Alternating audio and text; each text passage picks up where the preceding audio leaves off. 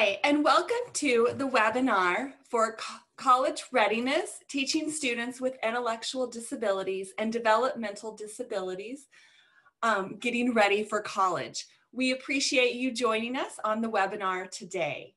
My name is Kendra Williams-Diehm, and I am the Director for the Zarrow Center for Learning Enrichment here at the University of Oklahoma. A little bit about the Zarrow Center. The Zarrow Center was founded in 2000 by a very generous donation from the Zarrow family who reside here in the state of Oklahoma. The purpose of this center is to provide educational opportunities and outcomes for students with disabilities. So we spend a lot of time helping teachers, helping students, and doing research in order to help those students with disabilities be successful both during their school setting, K through 12, and after their graduation, and they go on to their post-secondary endeavors.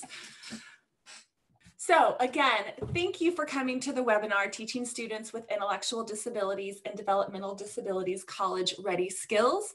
This webinar is sponsored from the Zarrow Center for Learning Enrichment, but we would not be able to do this webinar without the 3 programs for college programs for students with intellectual and developmental disabilities. We have with us Texas A&M University, Aggie Achieve, the University of Iowa, UI Reach, and also the University of Oklahoma, Sooner Works.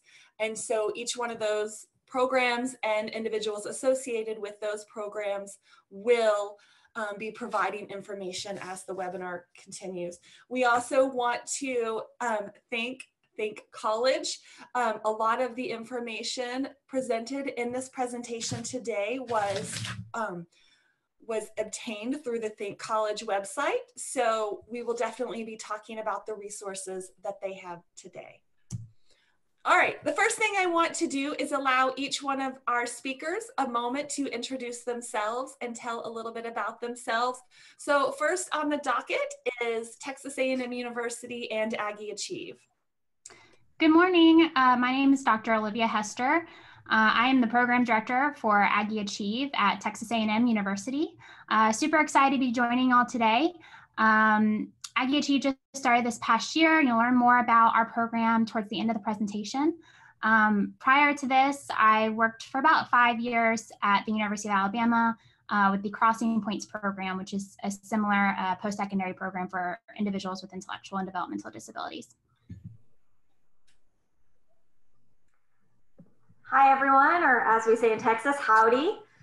My name is Dr. Gilson, and I am the faculty director for Aggie Achieve and the founder of the program. So I've been working on starting Aggie Achieve since I arrived to Texas in 2017. And before that, I was a graduate student and worked closely with the Next Steps program at Vanderbilt University. Really happy to be here with you all. Just like Kendra said, I started out as middle school special education teacher and have sat through a lot of boring professional developments and hope that this will not be one of them. And so we really are excited to share more about our program as well as share more about college readiness. Thank you. Jennifer, do you want to go ahead and introduce yourself? Yeah, I'll go ahead and my colleague Bruno will be joining us in a little bit. She's coming from another program. So I'm Jennifer Cremers. I'm the Career Development and Transition Coordinator at UI Reach. We just celebrated our 10th anniversary for our graduating class. So that was pretty exciting at our virtual convocation last week. We have about 48 students in our program. This will be my 7th academic year that I'll be starting at UI Reach. So I've worked within their academic and their career planning departments there. So we'll talk more about the program later on in there, but I'm really excited. A lot of what I've done in my past is with the teacher preparation program at the College of Education at the University of Iowa, and then going on my 7 years at UI Reach. So I've had a lot of interaction with the teacher prep program and with the special education teachers in our state. So I'm excited to be here. Thanks for having me. Right, so as Jennifer mentioned, Lauren Bruno is on another call at this moment. I think she's going to be joining us in about 30 minutes or so. Lauren Bruno received her PhD from VCU. She is currently a postdoctoral research scholar at the University of Iowa working with UI Reach, and has accepted a faculty position at Washington State University to begin there in the fall. Mindy, you want to go ahead and go? Yeah, my name's Mindy Lingo, and I'm the program coordinator for Sooner Works at the University of Oklahoma. We just started the program last year, so I was finishing up my graduate studies, and so the last year my graduate work, I was program coordinator, but really I worked on getting Sooner Works all through my graduate studies, all 4 years. I feel like it was quite an endeavor, but we finally got it and very excited to have it. I, like many of the others, was a special ed teacher for 15 years, taught the gamut from elementary to high school. I've taught students with more involved needs and students with just very mild needs, but I think my heart really lied in working with students with intellectual disabilities.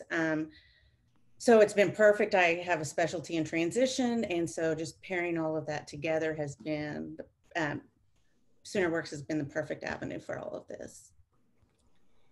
So we have assembled a great team here today who is very knowledgeable in the expectation that college programs have for students with intellectual disabilities as they transition them from that high school setting into the post-secondary setting. So thank you all of our speakers for introducing yourself.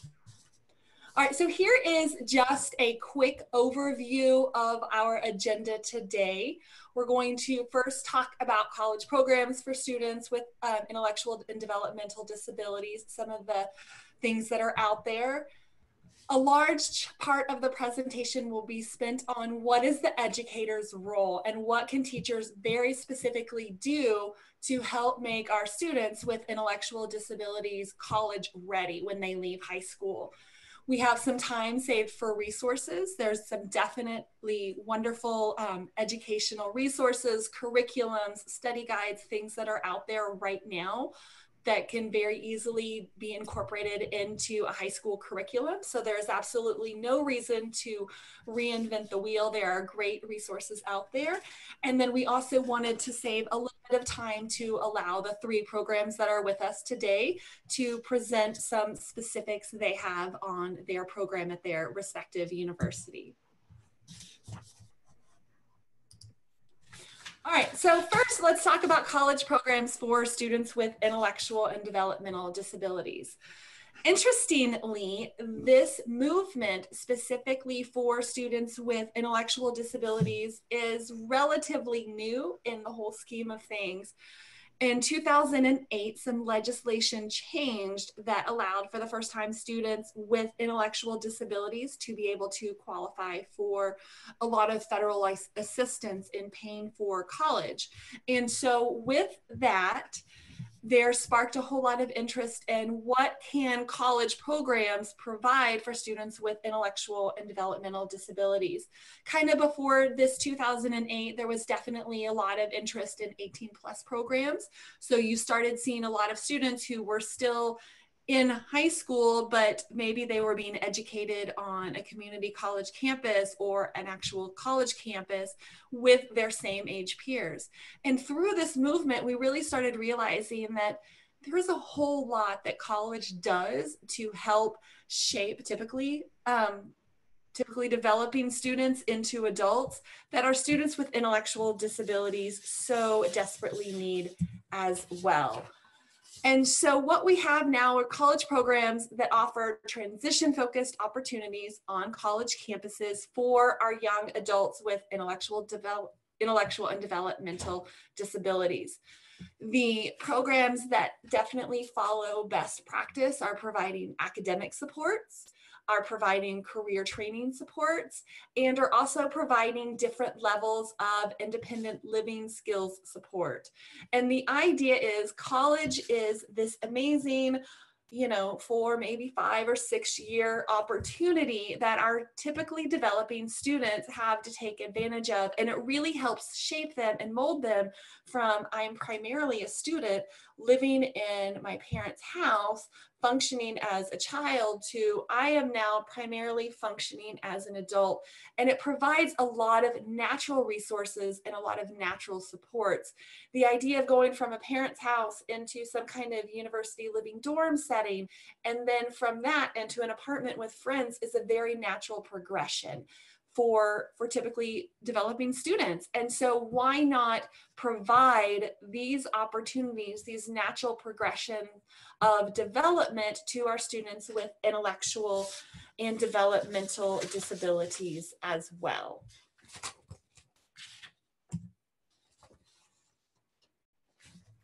Okay, so this is one of my favorite slides that I think I put it in every presentation I do, just because it really represents the importance of why we're doing these programs. This was published in 2018 by Smith et al. And they took a sample of students that were participating in Department of Rehabilitation Services, not students, I'm sorry, young adults. And so the students that were not participating in a post-secondary program, those that were just receiving vocational rehabilitation services, only 36% of them were living on their own. 38% had paid employment and 28% had community engagement. But then when you added in the post-secondary program for students, so these students were doing the post-secondary program and also receiving DRS services. Those numbers jumped. 71% were living on their own, 78% paid employment, and 90% community engagement. And to me, that's just huge. That's really our focus of post-secondary programs. Those are the skills we're working on daily. I mean, these are the outcomes we're looking at. And I really, from all the studies out there and the information that's coming out of Think College, this is pretty comparable across the board at a lot of the programs. And at Sooner Works, we don't have numbers yet because we're just in our first year. Jennifer may be able to provide some numbers on how Iowa's doing, but I know that when these students are leaving college, their gainful employment is huge. Jennifer, do you have numbers? Yeah, we have those coming up in our slides that we have for REACH. We just completed our most comprehensive alumni survey, and we were able to contact almost 90+% of our alumni over the last 10 years to get those numbers. So our paid employment is at about 88%. And we even have that broken down by wages and benefits. So that's awesome. Fantastic. Yeah. So if you just think about, you know, traditionally, you know, and this is kind of a common question that we get asked a lot, is what is the benefit for students with intellectual disabilities to go to college? And this is really the benefit. There's increased rates of living more independently. There's increased rates of employment and increased rates of community engagement, which we know all of this coupled together results in an increased, you know, engagement in life and a higher quality of life.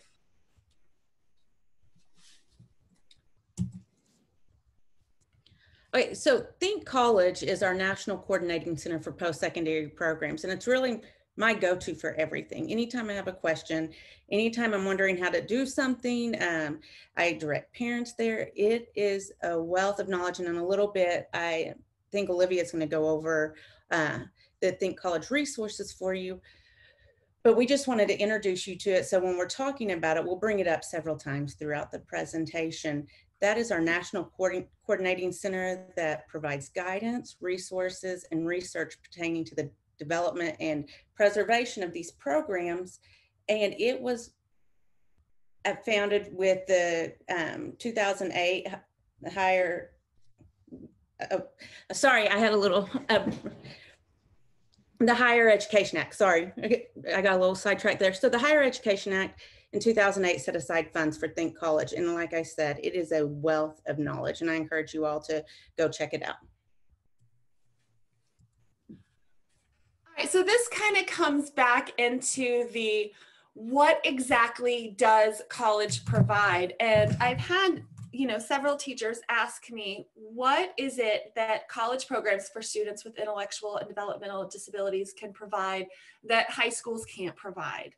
And it does get blurry. There are amazing high schools with great programs out there and great transition programs that really can provide a lot.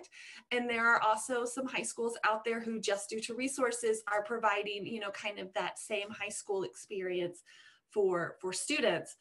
But when you really think about what it takes to move from being, a student where you're living at home, your family and your caretakers are doing a lot for you, into being that independent adult, there's a lot of things that go into it. And one of the things I talk about, that things we can do on the college campus with our students with intellectual disabilities that we can't really do in high school, is because it's our students' responsibility to go eat dinner. At home, your parents may serve you dinner, your family may cook you dinner, but when you're on the college campus, it's your responsibility to go eat. No one's going to tell you to go eat. It's your responsibility to make sure your alarm is set so that you can wake up in the morning to go to class. Now, do we have supports? Absolutely. But at the end of the day, it boils down to, it is that individual's responsibility to make these things happen. And college really provides this atmosphere where students really learn to start balancing multiple roles and multiple expectations put upon them. They're starting to balance, what does it really mean to be a good student, and what does it really mean to be a good employee? And so one story that came up, and we're definitely changing all the names in our stories, and so we had a student who was trying to balance that role of social and how much time do I want to spend with my friends, and what do I have to do in terms of my academics, and trying to navigate that. This particular student had joined a fraternity and very much wanted to spend all of his time with his peers in a fraternity, and wasn't quite as interested in doing his internship over the semester. And so students are having to make those decisions of, okay, do I want to go to this place with my friends, or do I need to go to my internship? And in high school, students aren't forced to make these decisions quite the same. You go to school, you're there from 8 to 3. Maybe you're there in the afternoon for extracurricular activities, but you're not forced to actually make these decisions. And it's through the supportive nature that college programs can provide that students are able to navigate, well, what happens to my internship if I choose to spend too much time with my friends? Well, if I'm not going to my internship, I'm not going to have a job.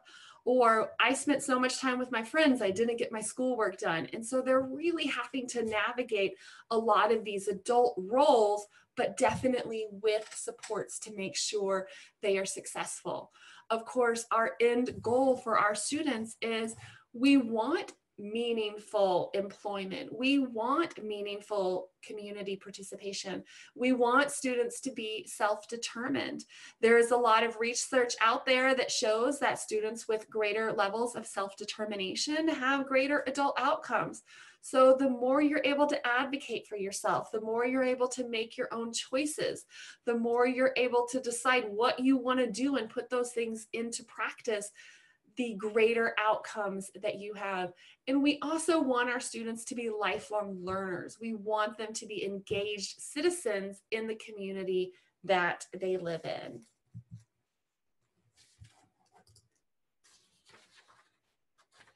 So the next portion of the presentation is getting into educator roles. You as teachers, and I think in the results, about 75 to 80% of the individuals who had registered for this webinar described themselves as educators. We also have a good chunk of parents. So definitely parents are critically important in making college a reality for our students with intellectual disabilities.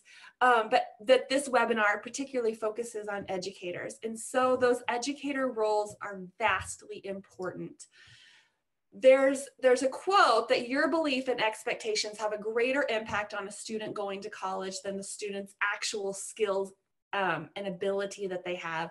And I wholeheartedly agree with this quote from Think College, that when the adults, whether the educators or the parents in a student's life, believe that they're going to go to college, when they expose that student with developmental disabilities to college, the impact of that and the student's rate of going to college greatly increases. There's a lot of things that we can do to help make up for lack of ability. Technology is fabulous. We're going to talk a little bit about technology later and the importance of smartphones and the importance of computers and that kind of stuff. But there's a lot we can do to make up for any kind of lack of ability.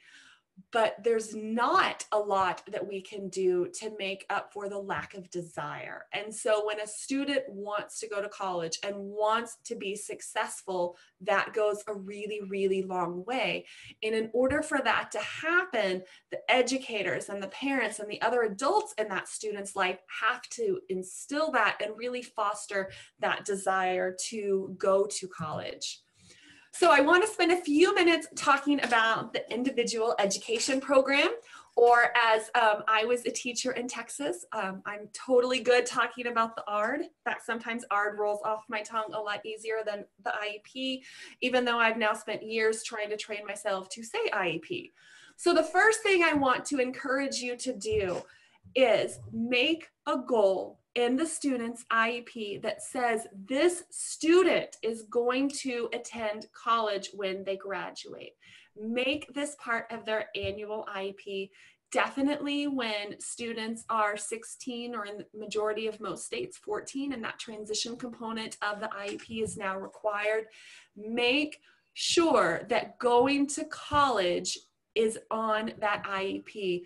So a little story for you, and this is a story of a student that I was actually working with, and the student wanted to go to college, had probably right there kind of at that borderline IQ between having an intellectual disability and not, but the student was very adamant that they wanted to go to college. They had taken Spanish 1 and passed it, but when they took Spanish 2, they were not successful in passing Spanish 2 the first time they took it. The student sat there in the IEP meeting and said, I want to take Spanish 2 because I know that if I take Spanish 2, I'm not going to have to take any foreign language when I go to college. The student was a phenomenal advocate and had amazing parental support. But when the student said this in the meeting shifted from a position of, we just want to give this student's classes that they can pass, and we want to get this student to graduate. The meeting focus shifted to, we now need to prepare this student for college. And so when you talk about college and you have a goal for attending college, it really does change the focus of the IEP meeting, because it's not so much, let's get this kid graduated, let's make sure we have all the credits, but it becomes a conversation of, let's make sure that this student has the skill set that they need to then be successful in the college setting. We also have transition activities. So you've got your goal that specifically says, we're going to attend college. This is my post-secondary transition goal. And then we have transition activities, the things that we can do to foster that goal into happening. So we definitely need to focus on self-advocacy. We definitely need to focus on college. That student who said, I need Spanish 2, knew that because that student had parents that helped them research what they needed in order to be successful at college. And so all of these things come into play when you have the goal talking about college, and the transition activities line up to that goal. Now, we would not be doing justice to this presentation if we didn't talk about the absolute importance of parental involvement. Parents and family members are the person who is going to be with that individual with an intellectual disability from birth all the way till the end. And so parent involvement is absolutely critical in making sure that the reality of going to college happens, and helping to plant that seed. So we need to get parents involved early. We need to educate parents about all the different options that are available to students with intellectual disabilities. So when I was a high school teacher, a long time ago now, college really wasn't an option for my students with intellectual disabilities. We talked about career tech. We talked about, maybe some community college options. We talked a lot about employment options. College is now an option that is available in all 50 states for students with intellectual disabilities. And it's something that we as educators need to involve parents to make sure that they are also aware that these opportunities now exist for their children. So the next 3 slides really kind of get at a lot of specific college expectations and definitely what high schools can do to help facilitate these. And so I know, Jennifer, you're taking the lead on this, so let me know when you want me to advance slides. Yeah, sure. And I think we can all chime in on these. I think these are really exciting for me because with my work at REACH, I have also coordinated the admissions process. And part of coordinating the admissions process is meeting the families and the students and the transition teachers of the students that are looking at our program and having those folks come to college. So one of the things that we talk about in that admissions process are IEP goals, and we get students anywhere from sophomore year in high school to out of high school. So developing those IEP goals with that annual goal of attending college, I think, is the most important thing, message that you shared in that last slide. And the reason for that is, and I've talked with folks that think college about this as well, is a lot of families and educators want to have the academic goals of writing and reading and math. And sometimes those transition goals take a back seat. And it's really important that college is the goal. And if that is the goal, then the transition goals need to take a front seat there and need to have an emphasis. It helps with our admissions process too, when a student does have transition goals, that we can see that they have skills and that they've made progress. And so I think that assists the students in their goal of getting admitted into a college. But these are all things that students can easily work on in their high school experience and transition program to prepare them for post-secondary. So you can see from the slide, navigation and transportation is super helpful for students that you can do in a secondary setting to prepare students for college. Creating opportunities for students to plan their free time. Our students, live in the residence hall. They have lots of unstructured and unsupervised time in the evenings and weekends, and are making a lot of independent decisions on how they're going to spend that time. So having that opportunity in a secondary setting is really important. Students being able to self-identify disability, we spend a lot of time on that, and we talk about that in our admissions interview with our student. For them to be able to advocate for accommodations that they need is important. Dining centers, so sometimes we'll have a parent concerned that their student is only going to choose pizza for breakfast, lunch, and dinner in our dining halls, and they certainly can, because there are college students who do that. So I think giving students those adult decisions and independent decisions and sort of releasing some of that responsibility is really important in that secondary setting. It's difficult if a student's never had those independent decision-making opportunities and independence until they come to college. That can be overwhelming. So I love the idea of it becoming more structured within the IEP. It has that gradual release, which I think gives students some structure and some comfort. You can go ahead and go to the next slide. Yeah, and I was going to add on, Jennifer, in terms of the dining center. And so I like to say this. The University of Oklahoma has the only all-you-can-eat Chick-fil-A in the country. And so our main dining facility for our students has a Chick-fil-A booth, and you literally can eat all the Chick-fil-A that you ever wanted. I have teenage boys, and they ask to go to our dining center for their birthday so they can have all you can eat Chick-fil-A. But this is kind of, you know, and as Jennifer was saying, the ability for students to go in there, buy their own lunch, consider healthy choices. How much is an appropriate amount? So one Chick-fil-A sandwich, no big deal. If you're eating 4, this is probably not socially appropriate. And these are these things that our college students are navigating. So the more of a head start we can get on what does a balanced meal look like? You need some green food on your plate at some point. These are a lot of the choices that the more we can do in high schools and help students make healthy choices, the more set up they are to not just eat, you know, pizza or Chick-fil-A at every single meal. So, Kendra, I have to say I'm really glad that we do not have an all-you-can-eat Chick-fil-A on our campus. Like, dodged a bullet with that one, because, you know, and it's similar, I'm sure, with y'all's programs. Like, we can encourage healthy eating all we want, but at the end of the day, it's up to the student to make those decisions. We can't tell them, no, you're not going back for your 7th slice of pizza. They're adults, and that's how we treat them. And also, they go to the dining halls by themselves or with a group of friends. And so, yeah, choice making is huge. And especially for students who haven't had that opportunity before in making decisions on what they're eating, they tend to overeat and overindulge. And again, it's up to them. You know, we can supply them with all the information of how to eat healthy, but it's really their choice. So, but yes, I'm really glad that we don't have an all-you-can-eat Chick-fil-A. That would just be disastrous. It's interesting, although, you know, who doesn't like Chick-fil-A? So, all right. So, next slide is all on academic preparation. I think Jennifer, you're still on this one, right? Yep. Yeah.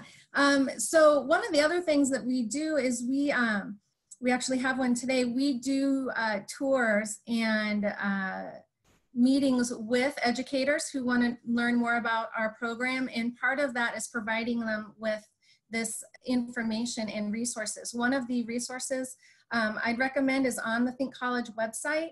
It's, I think it's called IEP Goals for Preparing Students for Post-Secondary Education.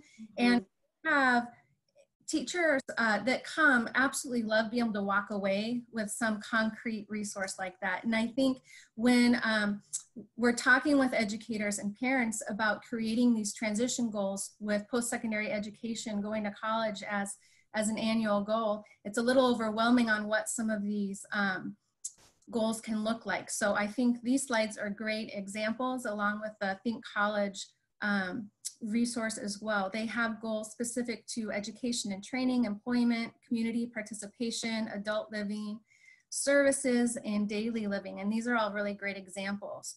I think the theme here is just having students making decisions on their own, practicing in that supported secondary environment on how to advocate for the accommodations, how to access their syllabus, using checklists.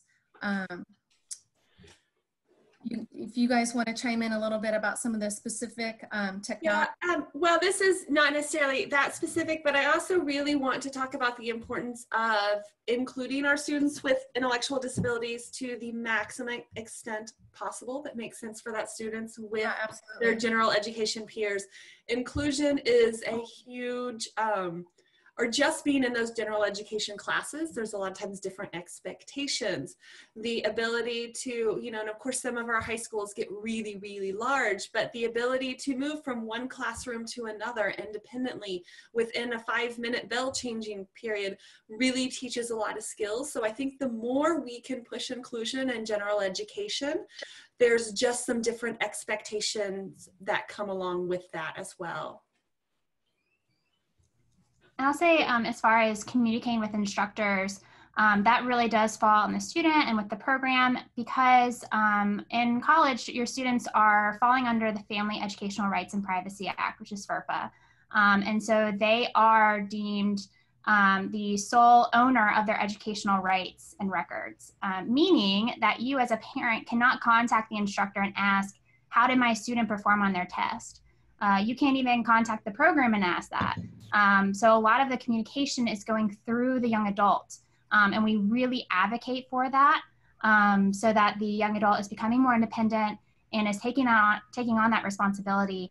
And that's also a huge adjustment for parents, especially coming from the school system. They're used to teachers contacting them if something comes up, or letting them know about how they're doing in classes and things like that. And that's just not something that is allowed at the college level. And so that's a huge adjustment for families. Mm-hmm. Yeah, absolutely. So some other examples on how in a secondary setting we can help build those skills for students to make that transition to being successful at college in that post-secondary setting. Just continuing to build those opportunities for students to develop their own weekly schedule. We have students now that are using their Outlook calendars and accepting meeting invites, and it's taken a while to get there, but they're really using those tools to manage their schedule, their academic and their social schedules, which has been great. Our students also are able to access our campus recreation center, and I think that having those opportunities again in that secondary setting helps the students build kind of those skills that they can carry through when they get to campus. Students exploring interests in high school or community clubs. I think everyone here on their college campus can share that there's almost an endless list of clubs and social opportunities that students can participate in. We have over 500 clubs at the University of Iowa, and if somebody sees one or wants one that's not on there, they can certainly create one. We had students this year. We previously in past years had a guitar club, and we had a student that had been on that guitar club for 3 years, and then the folks that kind of supported that club graduated, and then so it kind of fizzled out because they're student led, and he was disappointed in that. So we had an incoming freshman that was interested in starting the guitar club back up. So those two students in our program resurrected the University of Iowa Guitar Club and got that back on its feet. So that was really neat to see the students do that. And so just exploring interests and having that community engagement with their peer group, I think is really powerful for the students.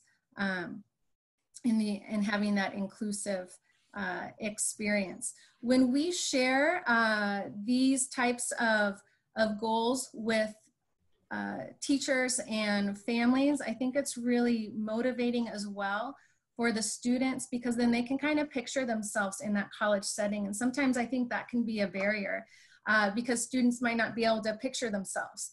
It's not something they've necessarily thought of. So I think having students visit college campuses and different inclusive post-secondary education programs, wherever those might be, it's really powerful for the students and for the families. And I think that could be, a goal that's part of the students' transition plan. We have a lot of students who visit programs throughout the Midwest and throughout the country, and I think it builds in them the perception that they are college ready, they can go to college, and it really motivates them when we give them kind of those list of activities and list of skills that they can start working on, because they can picture themselves here. So I think it can be motivating. It's also helpful, I think, for families, because they can start saving, because there can be some financial barriers to programs as well. So I think the earlier you start in high school in your transition plan, not only do you have a longer time to build your skills for the transition to post-secondary ed, but you also have time to prepare for the financial as well. So it's super exciting to have parents and teachers come visit us and get their feedback on that. I would say probably, the majority of our students don't have a transition or a post-secondary goal. And so I think this is exciting that we have this opportunity to reach so many people today, because I think it's probably the best indicator of a successful transition to post-secondary ed is to have those transition goals.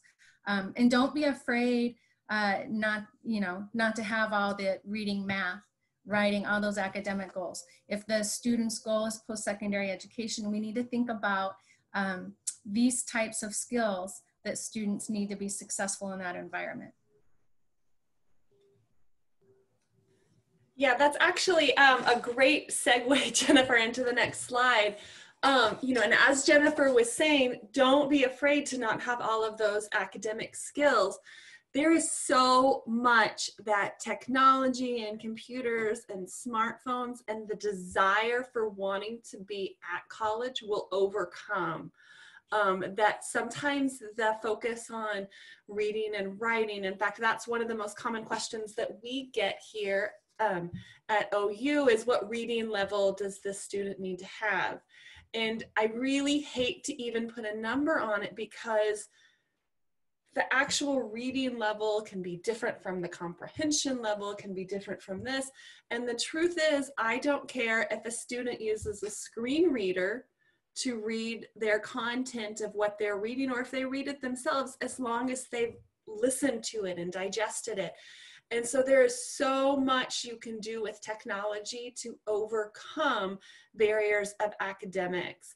But if you want to go to college and you want to be successful in this arena, work on the transition skills, work on the ability to navigate walking from class to class, work on the ability to be able to live independently, work on those kind of transition skills, because we have such great technology these days that a lot of those straight academic skills can actually be made up for with the use of technology.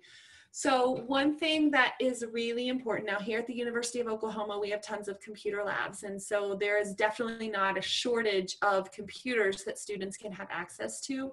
However, most of our students do have their own device and they just get used to it. We're all kind of a little territorial, so to say, of the computer that we're used to using. And so definitely our students with intellectual disabilities get very used to the format they're using. But these are things that we expect students to be able to know how to do.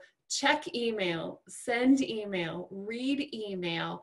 And so professors, their number one way of communicating with students in their classes through email. So if class is canceled unexpectedly, the professor's going to send an email out to the class to say, hey, unexpectedly something came up, we're not going to have class today. Students need to have the ability to check that email and say, oh, this has happened. Professors will send email to change due dates. You know, I'm pushing back this due date from Monday to Friday. Students will need to have their email in order to get a lot of that information from the professors.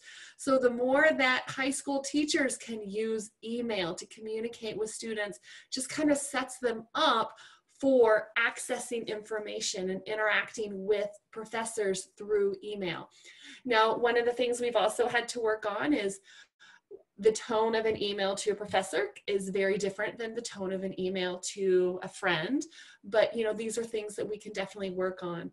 Other computer skills that are really important is opening documents, downloading documents, being able to save documents and know where to retrieve them. And so one thing, you know, that we definitely do is, and we'll kind of talk about this later, is within all of these programs, we're going to modify the curriculum to make sure that it's accessible and appropriate to the students in our program. So let's say instead of writing a 5-page paper, students are writing a 1-paragraph paper. But if the student doesn't have the ability to start the Word document or start the word processing document, save it, retrieve it, attach it to a file to turn in, these are some of those computer skills that become really, really important. And these are things that definitely typical college freshmen come to college with the expectation that they can do that. And the same thing with our students with intellectual disabilities. They need to come to college with at least the knowledge of. Do we help them? Absolutely. I can speak for Mindy that she has spent many appointments, you know, walking students through, okay, now which button do you click on to attach this file here? But these are the things that we definitely are looking for students to know how to do. And these are the transition skills. It's not the what reading level can I read at skills. Also, we talk about the importance of smartphones. And so smartphones are absolutely amazing. I'm sure if I took a poll for all the people who are watching this webinar right now, you know, probably 98% of you have a smartphone. And it's probably infiltrated like every part of your life. Jennifer was talking about earlier, students making calendars and using Outlook and incorporating all of these things that they're probably accessing through their smartphone. You can set alarms, you can set reminders, you can access bus schedules, you can access work schedules, of course, email, and all of these things are through your smartphone. Texting is the #1 way that our students communicate with their peers, and that's all done through their smartphone. And so there is so much accessibility that happens right there with their phone. But students need to know how to make a phone or make a call, charge their phone, add contacts, make notes. And it's also a great tool. And so this is a true story. One of our students' class was meeting in a different building one day, and she got lost. The University of Oklahoma campus is fairly big, and so she got twisted around trying to find the building that she had never gone to before. So what did she do? She called Mindy. Mindy, I'm lost. I can't figure out where to get to this building. So through FaceTime, Mindy and this student got to the building that she needed to go to in order to meet. The class was actually meeting at the Student Health Center that day. And so she was able to walk to the correct building, but it was all through this FaceTime technology. But the student also had the concept to say, I'm not sure where I need to go. I need to get help. I used my phone. I called my help support. And so these are all the kind of things that we really want students to have when they get to college in order to help make that transition seamless. But this, you know, and smartphones are kind of funny because, of course, I'm sure we've all seen the tables of college students sitting around and everyone has their phone in front of them and they're not even talking to each other. But smartphones are like this attachment to college, you know, that age group this year. And these are really the expectations that we have for students in order to use a smartphone. Anyone want to add anything? I can add a couple things. The importance of, I think what's so cool is that the path of technology and the growth has really followed the growth of inclusive higher education. And so as educators, there's so many ways that you can start to support students' use of technology. I think computers, you know, are in a lot of high schools and classrooms now, but a lot of times, you know, think about how you might tell your students to put their phone away or not to use it, and treat it as though it's something that's only an escape rather than a facilitator. And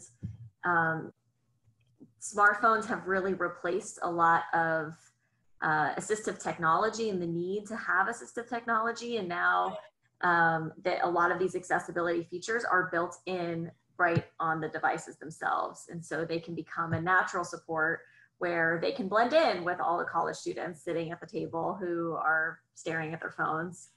And this is something that at Aggie Achieve, we've recently built into our admissions process, where when our students come for the final interview day before we make formal offer, we build in tasks that are all of the things that you're seeing on the screen. So we want them to, we want to not only know that their teachers and their parents say that they can do these things, but we actually want to see it, because there is going to be that situation. We walk them through a scenario just like the one Kendra described, where you're lost on a big campus. What do?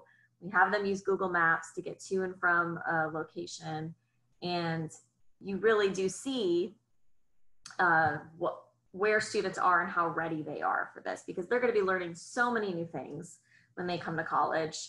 So if they have a device that can help them navigate the complexity of college campuses, of communication, all of that is so, so integral. And recently, as I'm sure many of you had to do, we had to make the switch to virtual programming and online classes. And we were just so blown away by how quickly and easily our students responded to that because they had this background knowledge. Something that was not on the computer one, but probably should be, is how to use Zoom and how to participate, which I think we're all learning today, but how to participate in a video call, because that's a completely different way to participate in a meeting or in class than attending a class.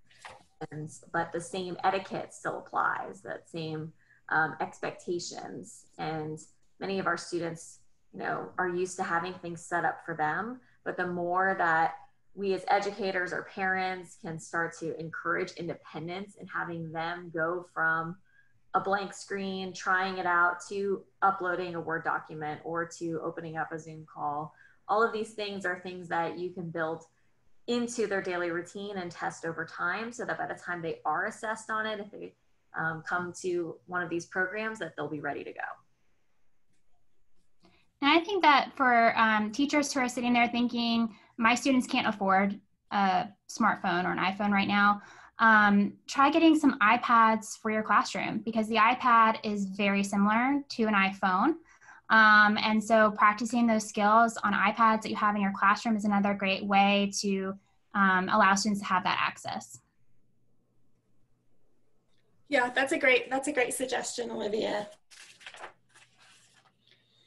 Okay, so the next few slides that we're going to go over are definitely going to talk about resources that we definitely want to make you aware of, that these things are out there.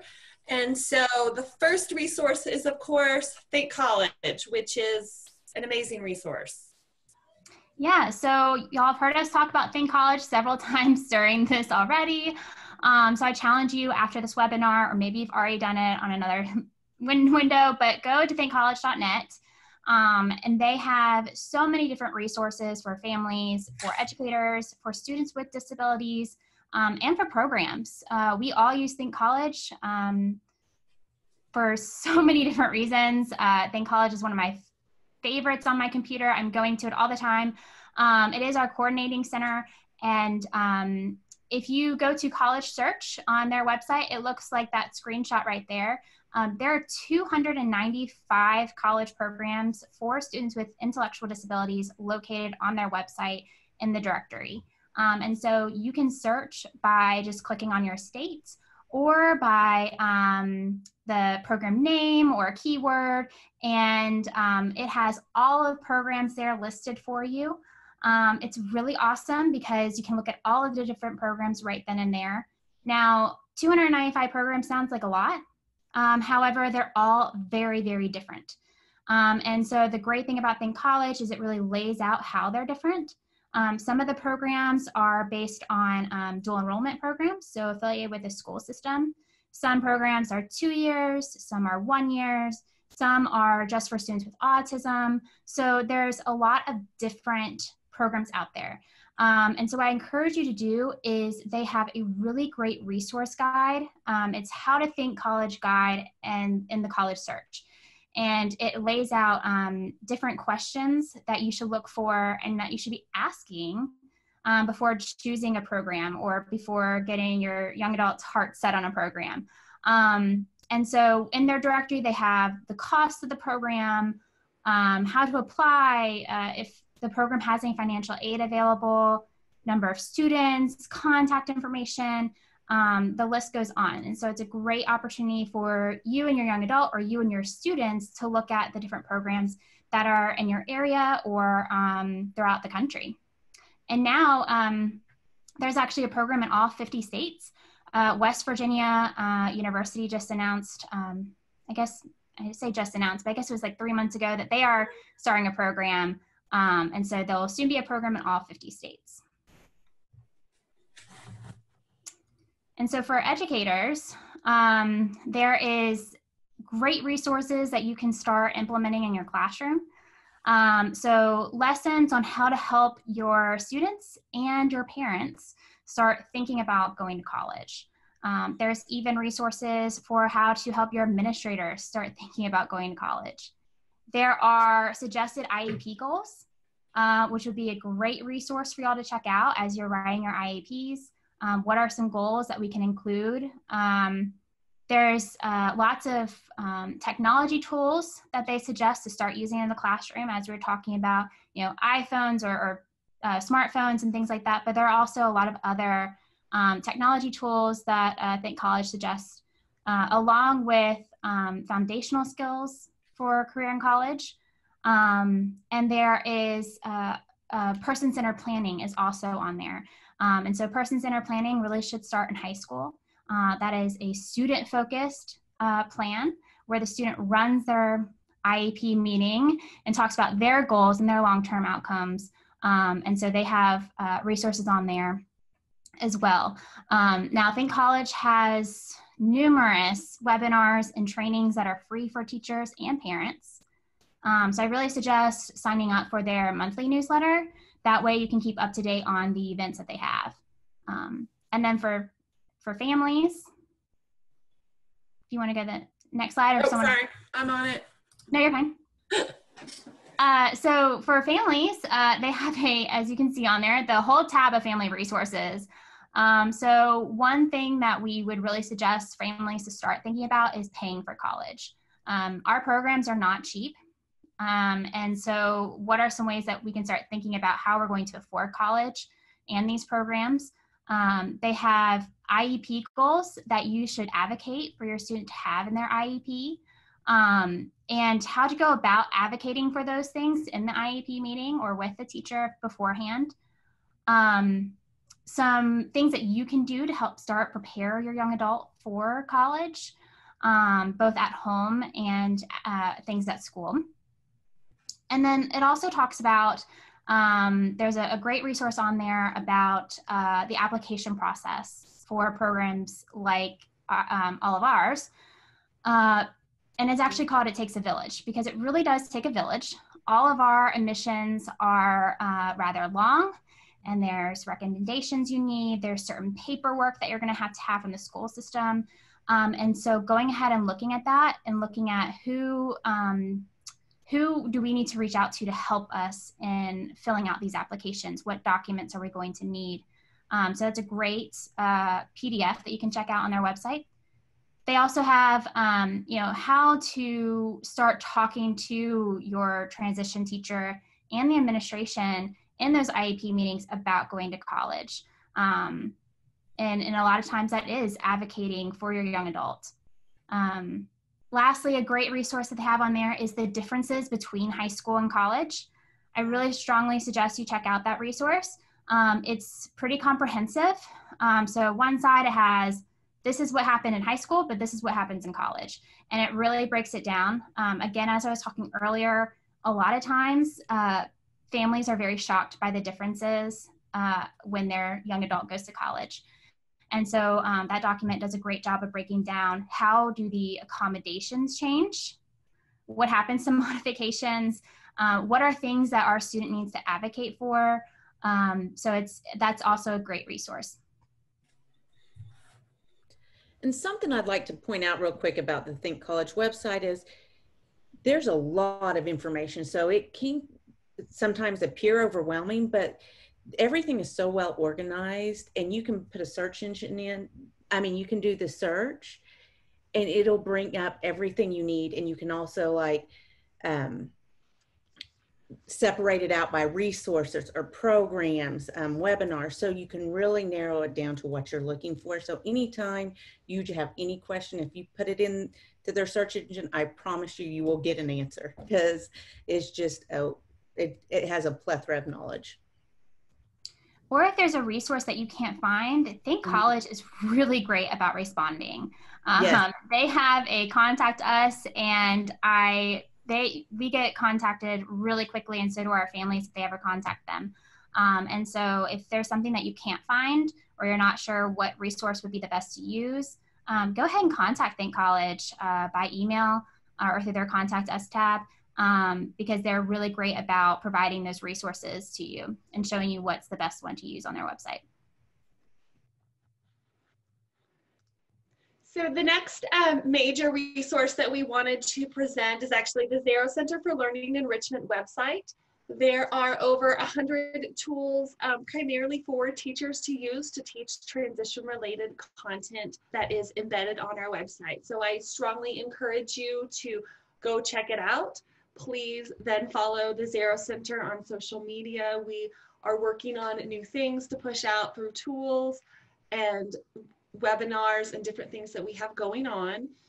So we also we will be hosting in September. It is a webinar specific to the Zarrow Center on just the resources that are embedded on our website, but there's a lot of transition related resources for teachers on our website.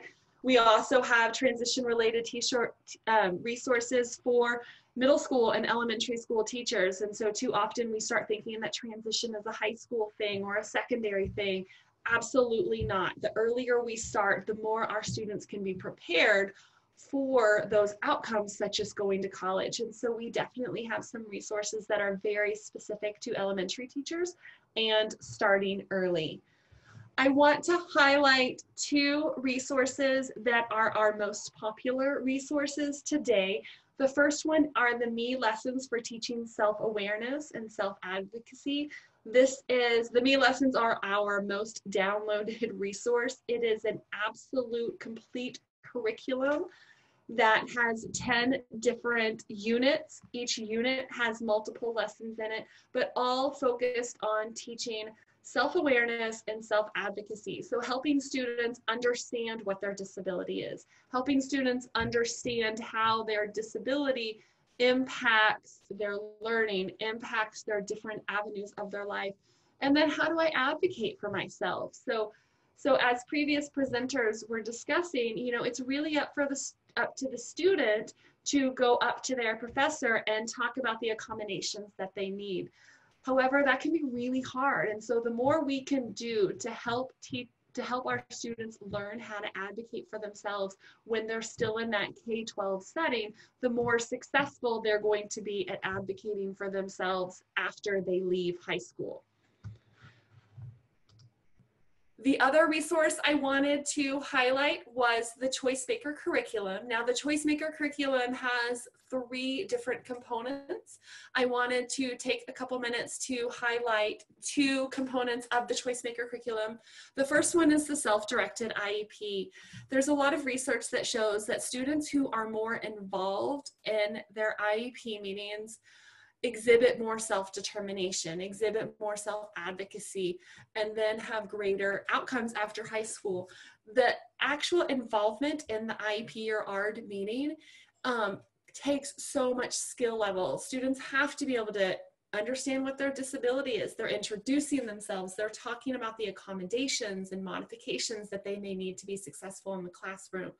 And so through the self-directed IEP is a curriculum that can help teachers get students more involved in that IEP process to the point to where the student is leading their own meeting, because in reality, the IEP meeting is about that student. And so in order for the student to get the most out of it, they need to be directing their own meeting. The other curriculum that I want to highlight within Choice Maker is Take Action. And what Take Action is a goal setting instrument, a goal setting process. So most highly functioning adults know how to set a goal. And so I've picked on the goal I used a few years ago. My son came home from school and said, I want to run a 5K. And I said, well, this is not going to work. You are too young to run a 5K by yourself. How is this going to work? So somehow I got nominated to run a 5K with him. So I literally used the Take Action plan on myself of saying, my goal is to be able to run a 5K with my son. What do I need to do to get there? And it takes you through all the different steps of how do you set a goal and how do you put that goal into place. So a lot of successful adults can do this independently, but a lot of our students, and not just students with disabilities, but just a lot of students in general, need some explicit instruction on what does it mean to set a goal and what does it mean to make that goal happen. Take Action is something that we use with our students in Sooner Work. So I have an assignment due in 2 weeks. What am I going to do to make sure that assignment gets done? And so you can set both short-term goals and long-term goals, but teaching students a process to both articulate their goal and making their goal happen is a critical skill that they will need not only to be successful in college, but just successful in life in general. So I now want to introduce Dr. Lauren Bruno, who has joined us. And so Lauren, if you would like to introduce yourself real briefly and then talk away. Yeah, perfect. So I'm Lauren Bruno. I am a postdoc with the UI Reach program at the University of Iowa.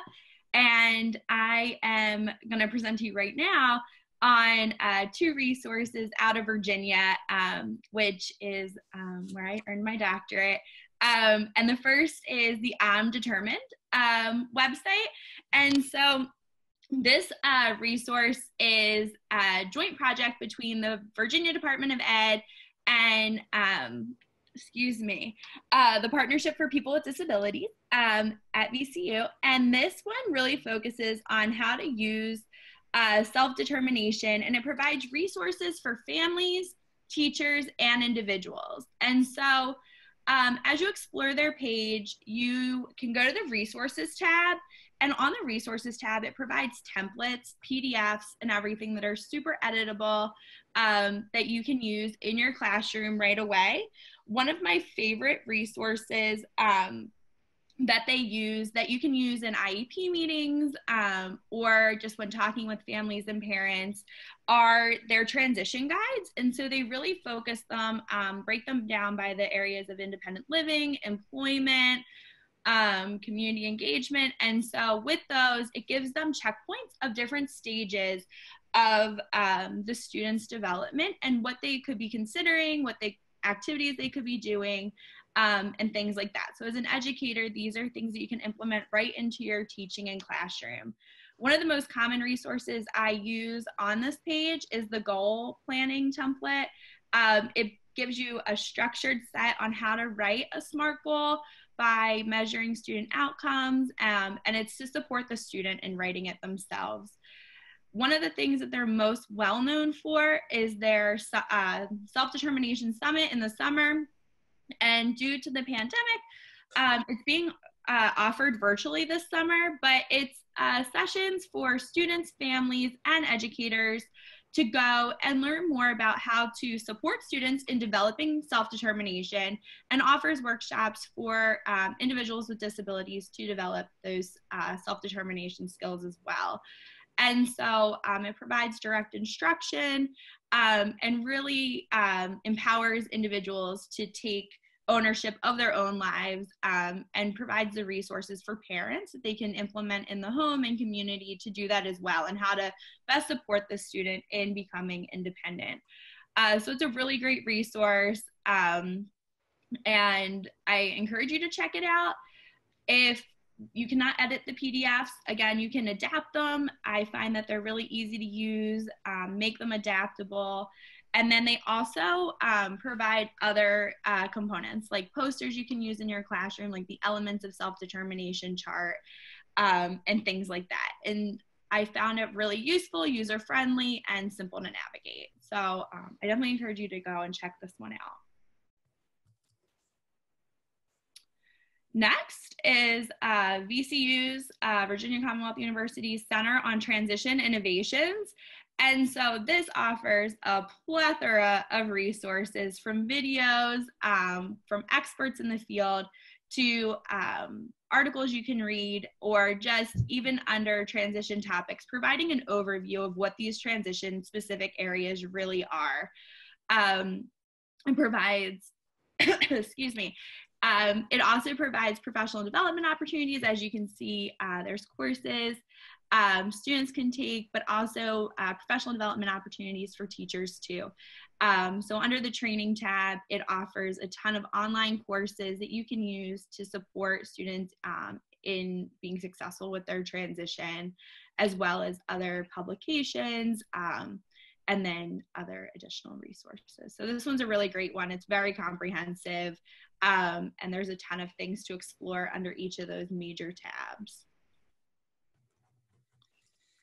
All right, so on the next few slides, we are going to let each program kind of talk about specifics to their program and what they're looking for and all of those kind of things. So I think first up, and these are in alphabetical order, so we're not showing any bias here, but first up is Texas A&M University and Aggie Achieve. All right, thank you. So at Texas A&M, we are the Aggies, and Achieve stands for Academic Courses in Higher Inclusive Education and Vocational Experiences. Much easier to roll that together and say Achieve. And that's really because that's what we want our students to do. At Texas A&M welcomed our first cohort of Aggie Achieve students this past fall, 2019. We had 5 students who are pictured here. And Aggie Achieve is important because it's the first 4-year residential program specifically for young adults with intellectual and developmental disabilities. So, you know, as you saw on the Think College map, there are lots of different programs in every state, and what sets Aggie Achieve apart among the many other excellent programs in Texas is that our students live on campus, they come for 4 years, and they are fully enrolled students. And they receive a certificate in interdisciplinary studies as their credential at the end of the program that comes from Texas A&M University. And Aggie Achieve was designed with 2 important pillars of our mission. The first is to provide an inclusive and immersive college education. So as I said, our students are fully enrolled as Texas A&M students. They have access to everything that any other A&M student has. So they live on campus, they go to the dining halls, they go to the rec center, library, computer services, writing center, all things like that, all the resources that are already built in. Conceptually, when designing this program, I wanted to create as little as possible, and rather than creating new things specifically for our students, just expand access to all of the great resources that the 65,000 plus students at Texas A&M already have. The second piece of that is immersion. And so we work hard to create a fully immersive experience for our students where they are plunged deep into the culture of Texas A&M from the beginning. So just an example, our freshmen at Texas A&M typically attend an unofficial orientation called Fish Camp. And as somebody who did not graduate from Texas A&M, it was pretty foreign to me and figuring out what that was. But as soon as I started developing this program, I realized, okay, if they're going to be a part of the Aggie experience, they need to be a part of Fish Camp. And as someone who did graduate from Texas A&M University, Fish Camp is really important. Yeah, it's like a rite of passage, right? There you go. But typically non-degree seeking students don't go to Fish Camp. They have, you know, other types of orientation things, but you know, our students are they're there for 4 years. They start off as freshmen, and the term fish is the term for freshmen, and you know, they come in as fish. And so last August, our 5 students attended Fish Camp. It was optional for them, but they all wanted to go. And it's typically held at a campsite about an hour and a half outside of College Station. And they lived in the cabins there, which are really nice, by the way. Olivia and I got to go visit, and it was really cool. But what was so cool is that when we got there, we had trouble finding our students because they were just so fully immersed in the cheers and the games and the group activities that were going on.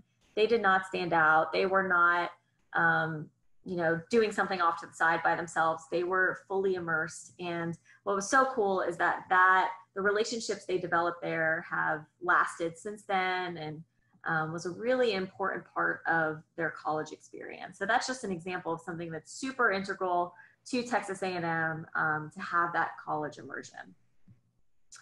But we don't want our program to just be a college experience where you come and go to fish camp and have fun. The equally important part of our program, if not more important, is to focus on the future. So what we don't want is that our students go back to doing what they were doing before they started Aggie Achieve.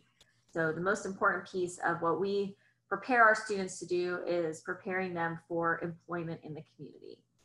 And we do this in several different ways. Beginning the spring semester of their first year, they have on-campus internships across different sites and on campus. So just for examples, our students this past spring started out at the rec center. We had students at Aggie Hospitality, which is like meal preparation for football event or for sporting events, including football, but in the spring it was supposed to be focused on basketball and things like that. We have students working in dining hall, working at sandwich shop at the student center, the Memorial Student Center. So they're all over campus and they're gaining those really valuable skills with the support of a job coach and with the support from program staff during their seminar classes where they're learning about career development skills. So our students focus on academics as well as employment preparation. So in addition to these internships, they're also taking classes alongside their peers without disabilities. So they enroll in Texas A&M classes.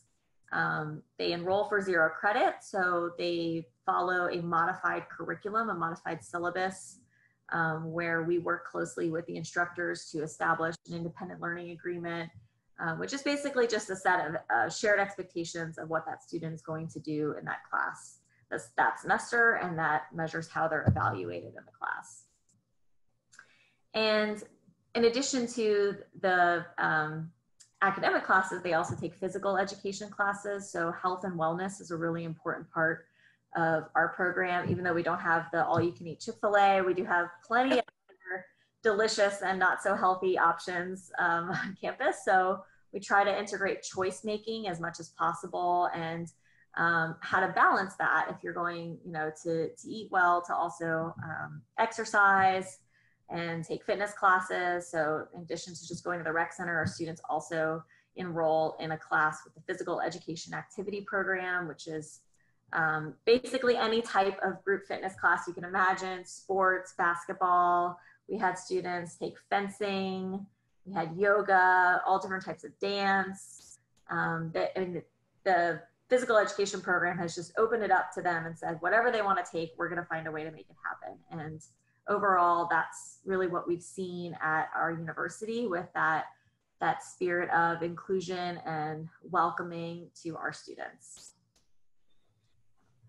And Olivia is going to talk more about what that inclusive and individualized support looks like.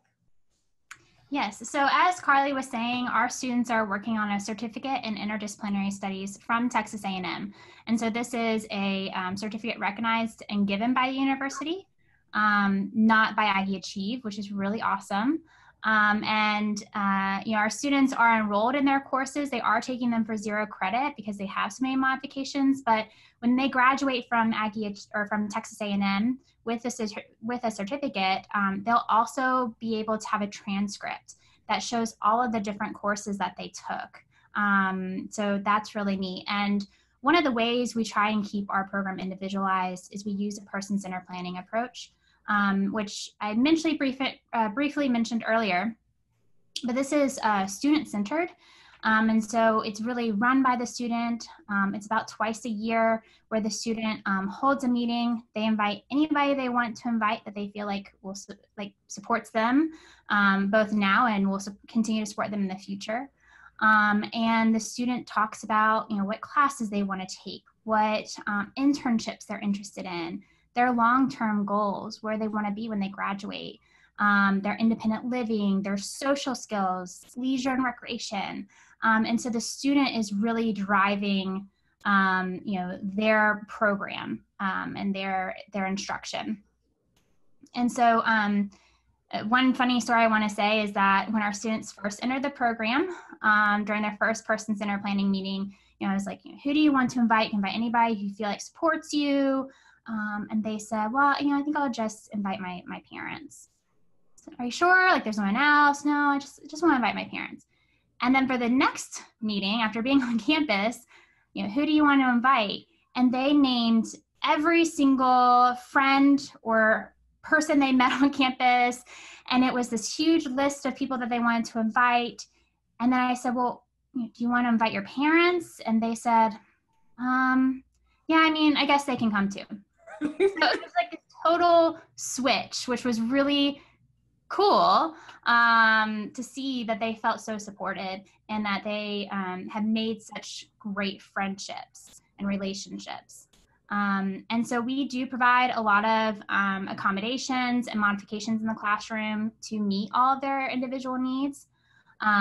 Students receive services from disability resources on campus, but they also receive a modified syllabus, similar to what Kendra was saying about, if they're expected to do a 5-page paper, they might submit a PowerPoint or an audio recording or video recording to show what they learned.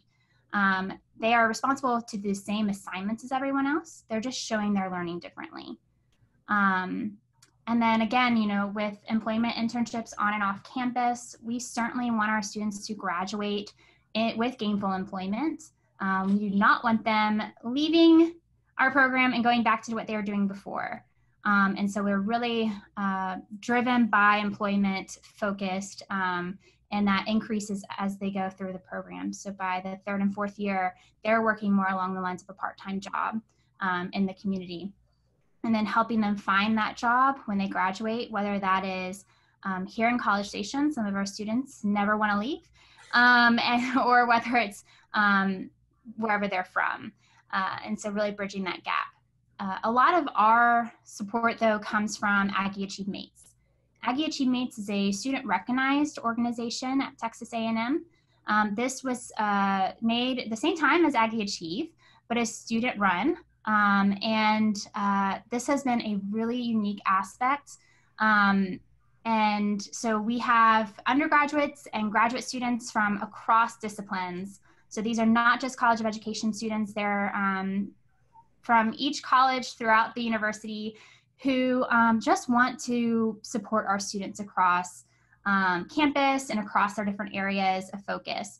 And so this past year, we had over 130 Aggie Achieve Mates, so other Texas A&M students that wanted to get involved with our program. We just finished up our first year, so we had 5 students. But next year, we will welcome 12 students. We'll have 12 total, and each year, as we take more cohorts, will grow. But it's been really neat to see the relationships and the lifelong friendships that Aggie Achieve Mates have made with our students and our students with them. Some of them have gone home over the holiday to meet their families, and really is a supportive and more natural experience. We don't pay them, they don't get any volunteer hours. They just enjoy being friends with our students. And so that's been a really cool aspect. They have workout partners, dinner partners, academic tutors, daily planners, and general members who just hang out with them or take them to the grocery store. And so this picture at the bottom of the screen is during like a matching event. So they had a scavenger hunt around campus, and they didn't know who their Aggie Achieve student was going to be. They were told to wear a certain color. And so then they all ended up seeing who they were paired with and things like that. So it was really cool. Our students did finish the semester up online. And so that was an interesting transition, but I will say that they did a pretty good job of making that transition using Zoom and things. If you want to learn more about Aggie Achieve, I do suggest you go to our website. It will be on one of the last slides of this presentation, and then sign up for our monthly newsletter. That's a great way to keep up to date on Aggie Achieve. We also do open houses for parents and educators.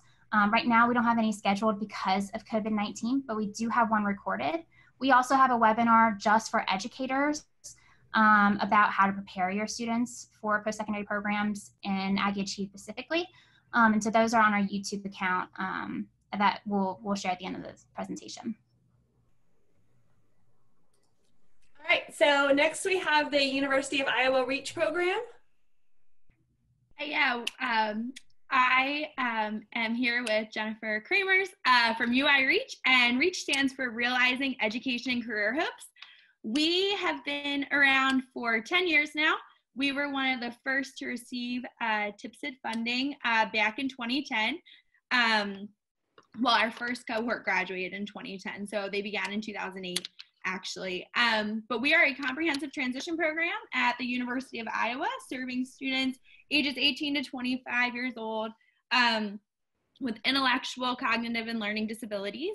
We offer an integrated Big Ten college experience. So being on a Big Ten campus, similar to Texas A&M, big campus, big sports, lots of activities. And so that is definitely what our students embrace. But our main focus is we want to empower students in the UI Reach program to become independent, self-determined individuals. And so to do that, we use person-centered planning.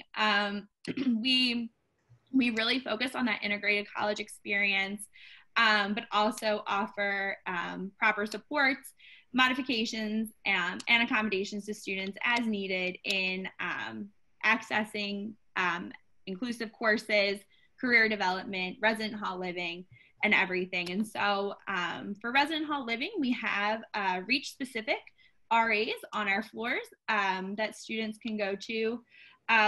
These floors are integrated with other students in traditional residence halls, but we just have an additional RA on the floor that students can use as a resource. Students receive services from SDS, and then again, we have a large focus on preparing students to become competitively employed upon graduation. So Jennifer is going to talk about all those specific on the next slide, but don't click yet, Kendra.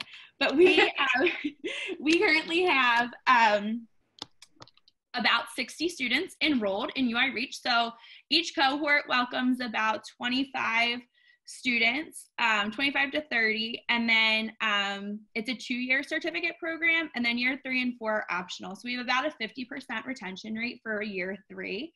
And so with that, students enter. We have about a staff close to 20 that support our students, and each student is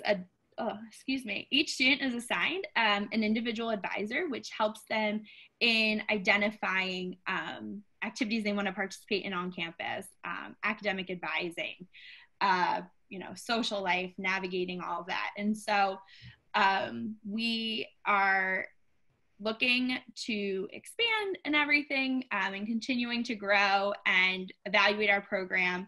But our main focus is offering the integrated Big Ten college experience where students feel included and part of the University of Iowa. Jennifer, do you have anything to add before we go to the next slide?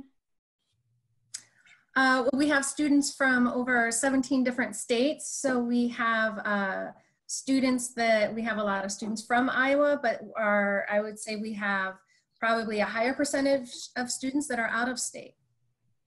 Yeah. A majority of our students, I think, come from Illinois and Minnesota.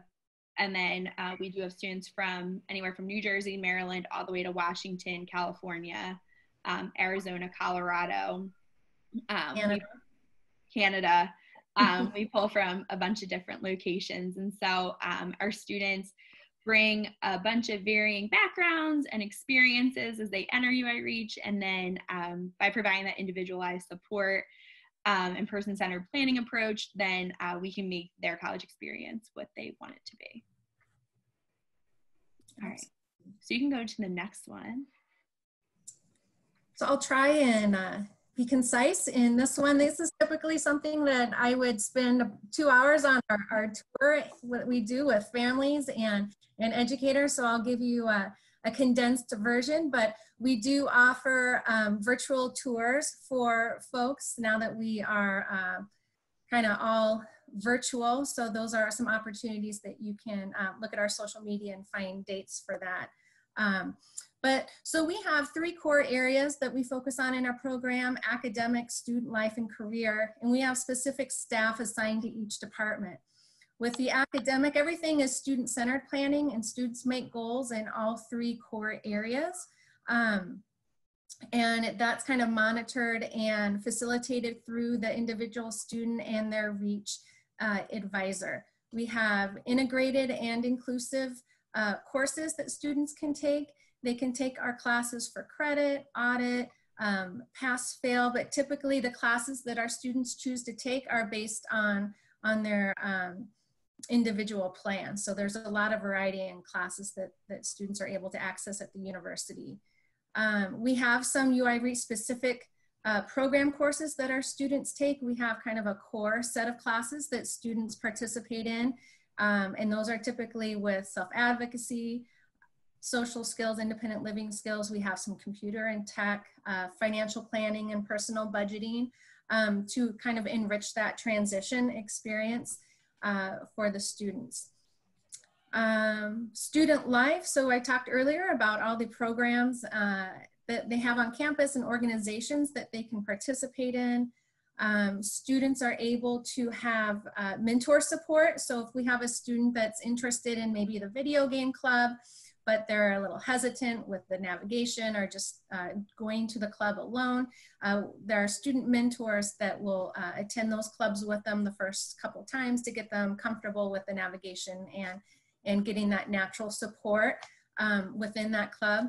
And then typically students are pretty actively engaged. I would say our students might be more engaged in campus activities than our neurotypical students. And one might be because one, they have more support to that, more encouragement, but also they don't have as much homework, right? So our homework for our students is to be involved in the community and campus. So we really do make that a high priority with our students. And they certainly do embrace that with not only the student organizations, but also with the sports that are available on campus as well.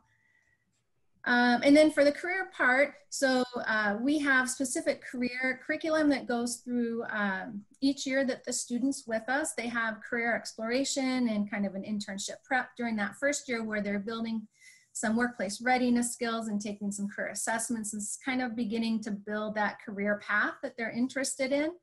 And then that allows us to develop internship sites for the students for the remaining years that they're with us. The students will have a community or campus internship.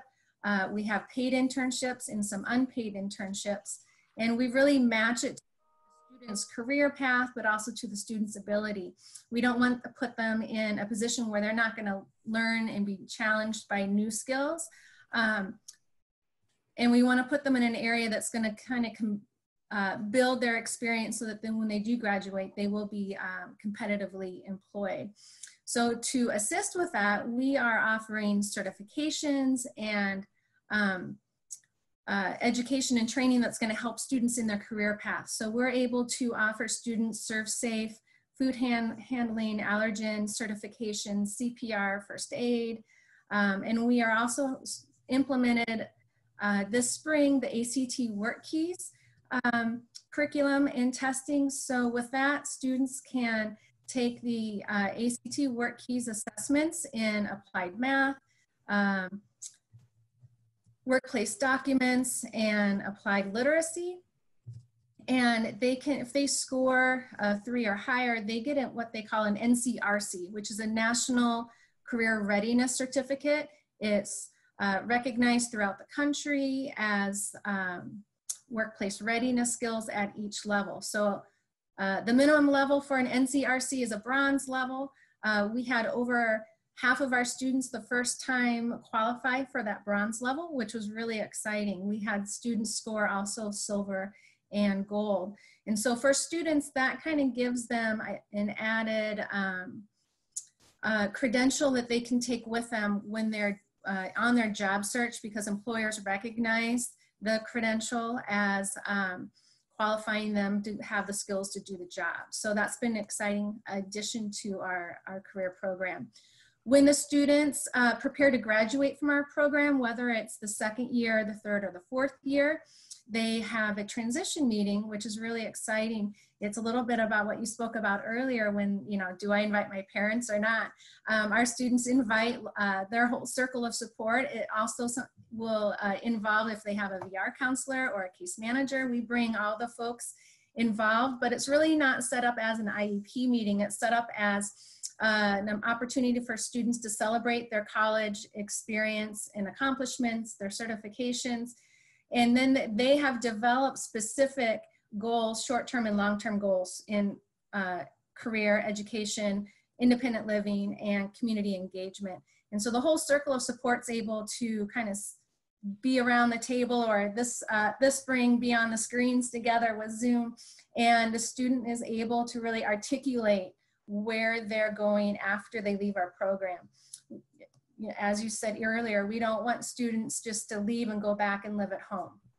We want students to move forward with the skills they've learned. And you saw the statistics earlier that showed the growth and why post-secondary education can be a powerful life changer for our students. And we're going to share on the next slide some of our statistics too.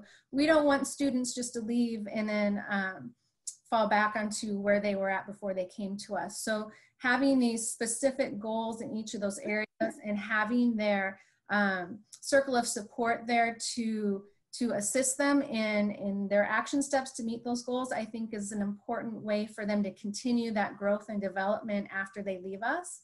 We do have a full-time position, a staff that is the alumni support specialist, and they will make contact throughout the year to assist the student in accessing any resources or promoting any additional action steps to help the students make those goals. So I think that's a really special support that we have for our students, that even after they graduate, we're able to have that resource for them. So we'll let Lauren, you can talk a little bit about the statistics that we got back from our latest alumni outreach. Had to unmute, sorry. So yeah, so as Jennifer mentioned, we have a full-time alumni support specialist. So we have a saying at University of Iowa, once a Hawkeye, always a Hawkeye. And so we have currently over 175 graduates that our alumni support specialist over this past year has reached out to gain a better understanding of, hey, after I reach, what are you up to? What are you doing?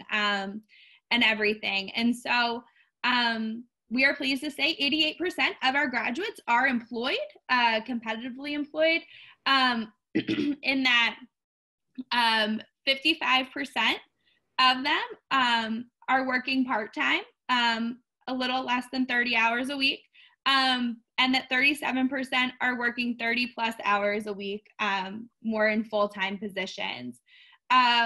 Of the 141 individuals we did connect with, 8% did not choose to respond. But of those that are employed, 37% received benefits, and 14% of those were not sure necessarily if they were receiving benefits, and then additionally 9% chose not to respond. But if we look at the pay here, a majority of our graduates, about 50%, are making $10 to $14.99 an hour, and then followed by 26 of them stated that they were making at least minimum wage. And so we're seeing that our graduates are working, and then if we're looking on the other side of this slide, more than half are living on their own or with roommates. Some are still choosing to live at home with their parents, and that is a decision they are making independently, but that most are relying on natural supports in their home and community. And so they're having those independent skills and relying on those natural supports, just like any neurotypical individual would. And that 24% are utilizing supported community living supports, about a quarter of the alumni we followed up with. But as Jennifer stated, at the end of our program, we now have the transition meetings with specific goals and action steps and people assigned to support with those goals.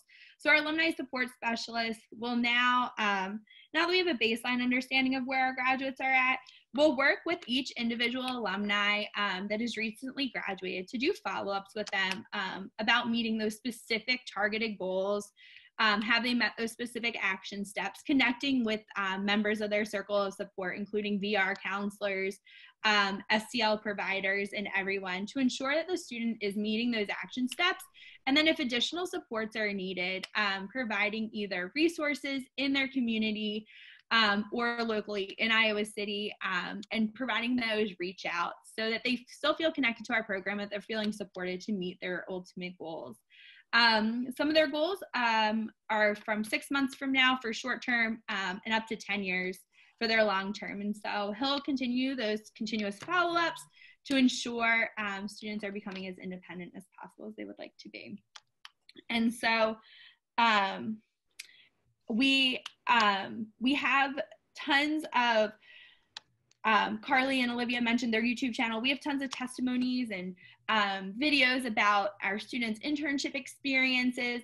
Two that are highlighted are, we have a student who interns with our basketball team, and he has some specials on Big Ten Network focusing on him. And then also we have a student who worked for our local TV news station who has a whole thing about his internship experience, as well as other parent testimonies and everything. And so while we can tell you all about the data and what our programming is, hearing it from the stakeholders, I think, is so valuable. And so we encourage you to go check those out and really hear from the people that are the students and the families that are, part of our program.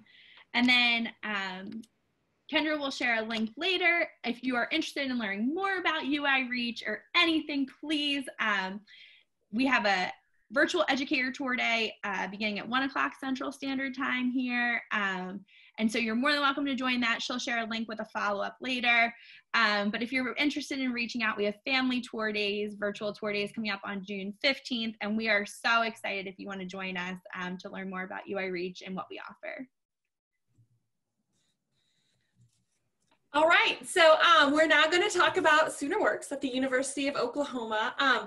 WORKS actually is not an acronym that stands for anything. We just like SoonerWorks because it works. We do have a 4-year college program. It is very similar in some nature to the other programs that were described, so we don't want to necessarily rehash things. But we also have some, of course, unique features for SoonerWorks. So, all right, Mindy, it's all you. Okay.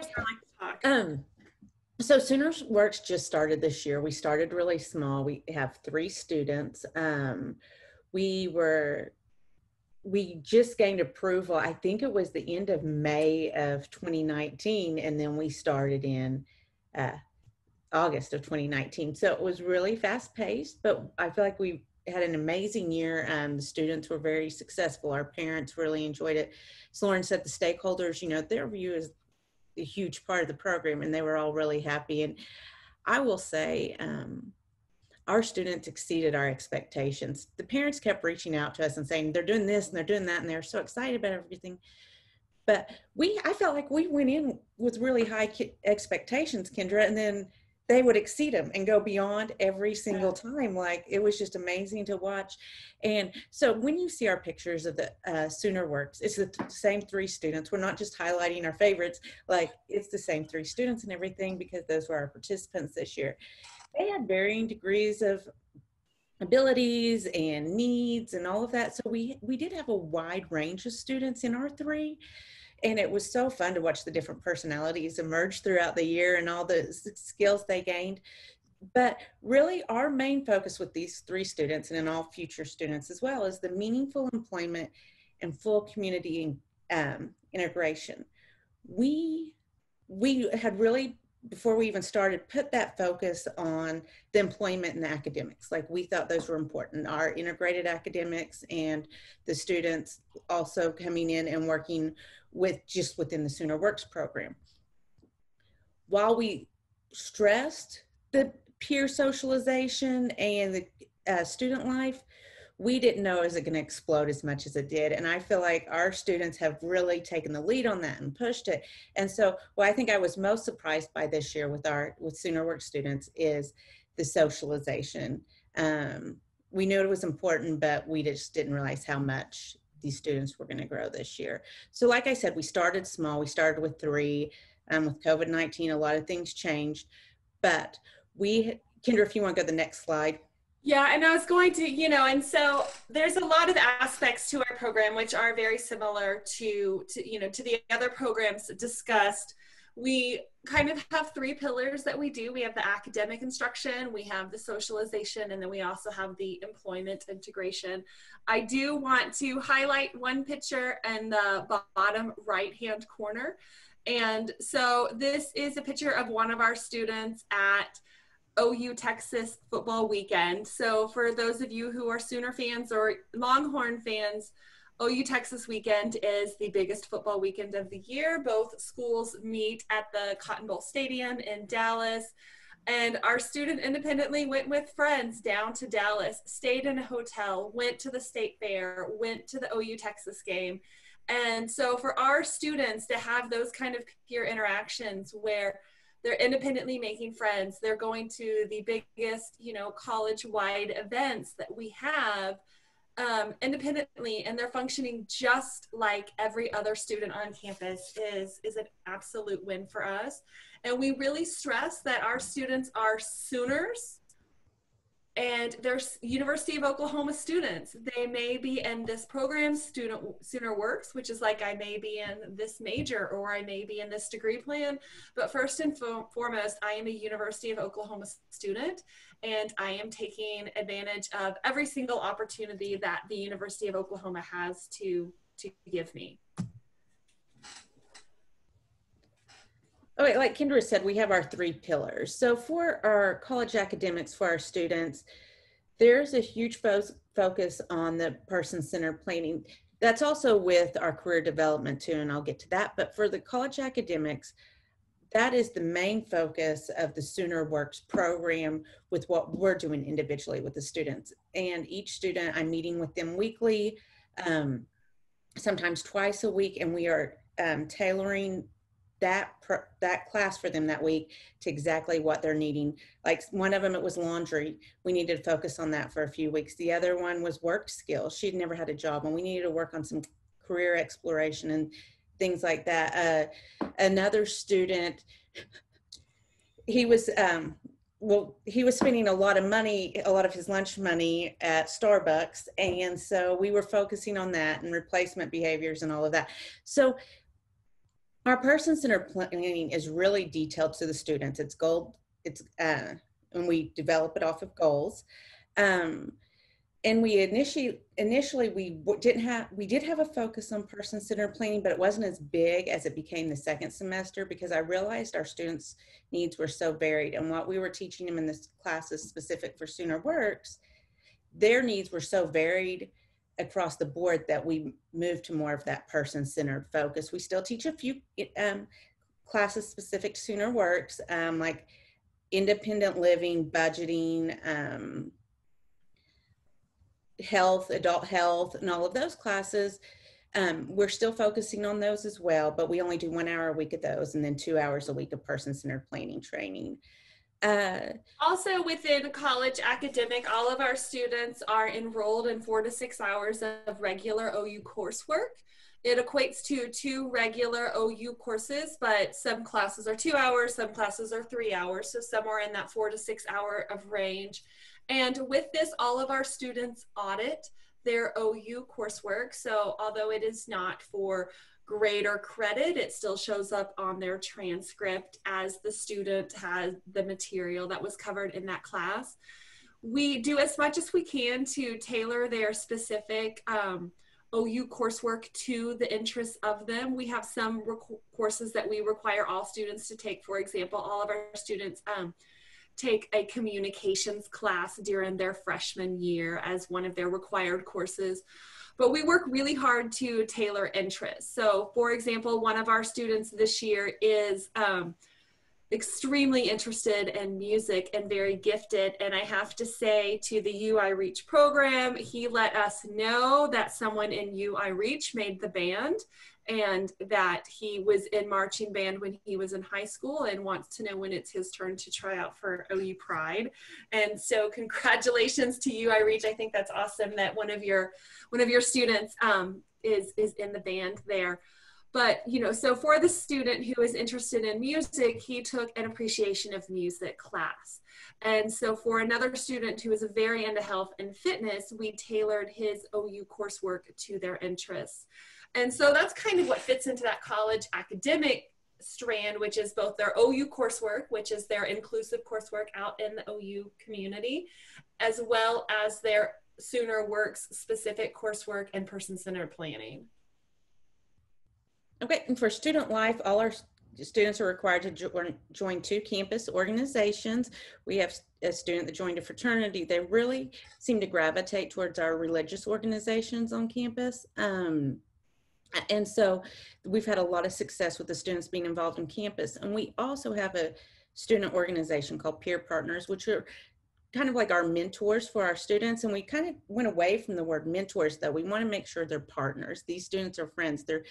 They are doing anywhere from 4 to 5 hours a week of just peer partner activities, and they're going to campus activities. They're going off campus. They're going to the movies. They really enjoy the Waffle House for some reason. So a lot of them are meeting at the Waffle House every week. But it's that socialization, and we've realized that peer partners have kind of, I feel like, became more important in our students' lives than the Sooner Work staff. So it's been such an enjoyment to watch this peer partner program grow with OU.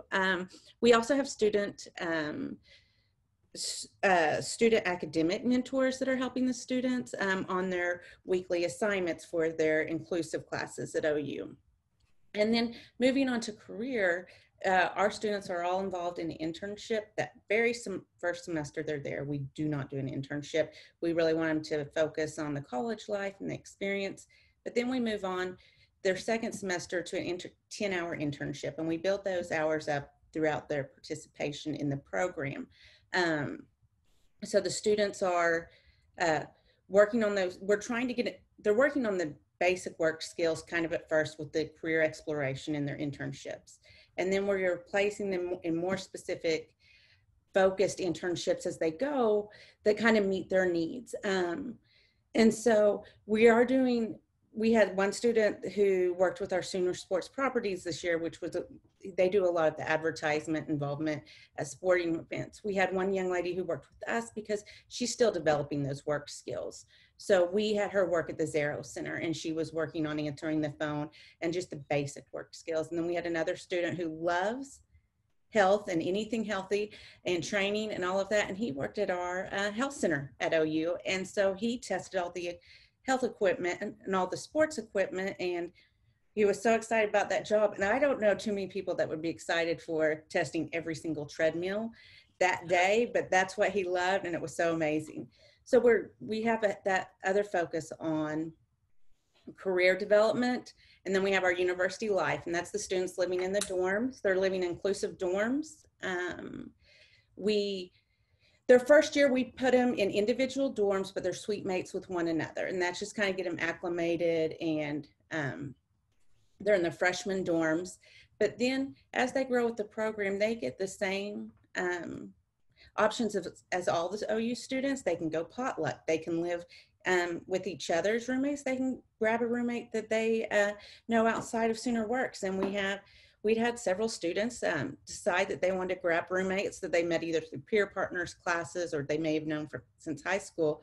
But then when it came down to it this semester, they all made their choices for next year, and they all chose to live individually again.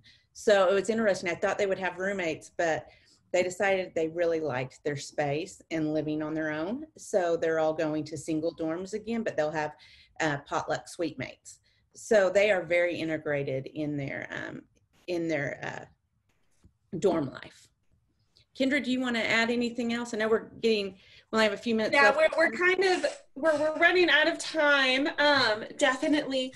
I wanted to get this slide up. I'm going to come back and put this slide up. What I really want to encourage everyone on this live webinar to do is please follow all the programs.